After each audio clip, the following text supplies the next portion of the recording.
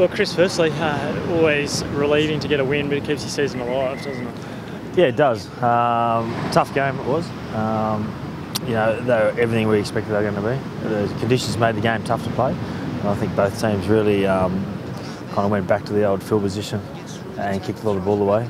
But you know, I think we're pretty happy with discipline just throughout the game and just the way we stuck to the game plan. The big question at the moment is, are all the Australian representatives going to be continuing to line up?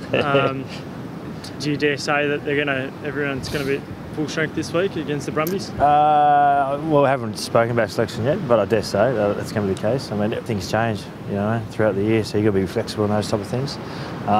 We had a period there where we just weren't winning enough games, so we thought, you know, what we're going to do is pick our best team. So, yeah, I suppose there's some decisions to be made in these next couple of games. So I think any time you meet another Australian team at this time of the season, when you know, finals appearances on the line, I think it's extra special. And also for a lot of guys here that have been at the club for a long time, it's their last home game, the guys that are heading overseas. So I think it's a special game for a lot of people in this team. But more than anything, mate, I think everyone's just really focused on getting a result this weekend and wanting to do everything we can to make sure that we're in those final series.